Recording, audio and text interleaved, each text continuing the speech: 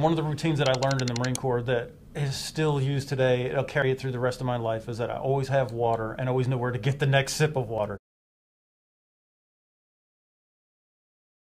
You never want to find yourself in a place where you're dehydrated and no way to refuel the tank. The drill instructors, you actually have 2 canteens on your duty belt you carry around at boot camp, and when you run, you're carrying the canteen of water, and they'll tell you, stop, drink, face outboard, drink water aye sir. And they instill in you to always stay hydrated. One of the things that I still do, when I was a grunt in the Marine Corps infantry, we would not only PT in the morning with the company and the regiment and the platoon early in the morning, but every day between 11 in the morning and 1300 or 1 p.m. It's a long lunch. We would go to the gym and work out. And it's funny because even now, I've been out of the Marine Corps since I got off active duty in 1991, and still to this day, the time that I work out is during that 11 to 1 o'clock hour. This is what elite warriors, what champions do. When they find something that works, they just keep doing that over and over again because they get great results at it. So because it's worked for me all these years, I just keep doing it.